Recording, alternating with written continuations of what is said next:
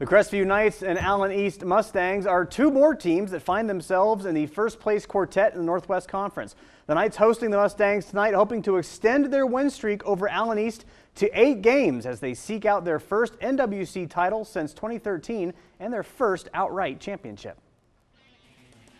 Getting going here, a soggy night at Crestview, and Drew Klein on the keeper has a nice run up the middle before he's brought down by Allen East's Travis Wilson.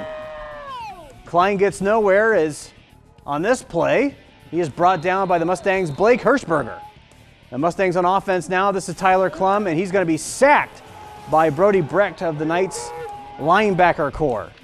Mustangs still on offense, and he's going to be brought down. This is Klum. He's brought down again. So the Knights back at it. You see Klein finds Caden Short, who has the ball knocked loose by Braden Kremrine, and Jonah Meyer. Johnny on the spot, or Jonah on the spot in this case for Allen East. Mustangs back on offense, but not for long. Klum puts it up, and it is intercepted. Wade Sheets comes up with it.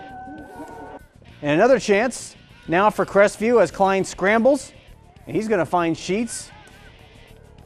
Directing traffic there is Klein after a scramble, finds Sheets, and almost hits our cameraman. So Klein keeps it. Run pass option, a little late there, but it does pick up some short yardage.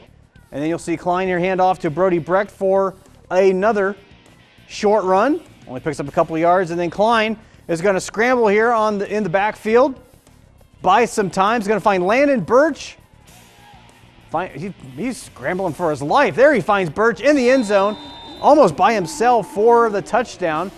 Brings some points on that drive. In the end, Crestview comes away with the 36-22 victory over Allen East. Once again, this was a game the Mustangs did lead up into the fourth quarter. Crestview just too much tonight for the Mustangs.